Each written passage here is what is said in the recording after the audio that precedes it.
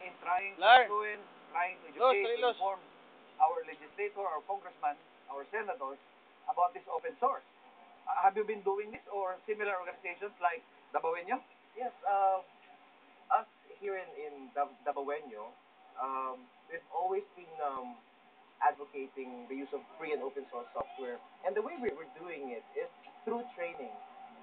We partner with different schools, different organizations. Tapos nag-promote kami ng use ng open source software.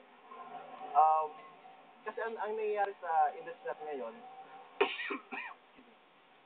if you don't have the machinery to pay for the ads, mahirap ka mag-lobby ng. Yeah. So what we do is we go to the grassroots, we teach them open source. But our decision maker, have you lobbied with the decision? You already did. No, we haven't. You haven't. No? Do you think that is an appropriate action to do to lobby the legislators, to have a meeting with them, a forum, so that they will understand better what you're talking about?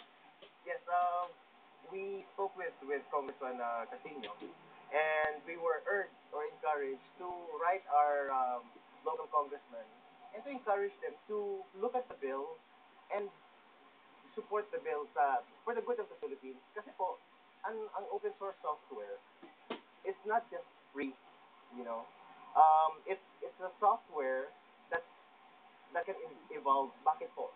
Kasi po lahat ng ingredients nandiyan na. Ang Filipino ay likang creative talaga. And they're very savvy in IT.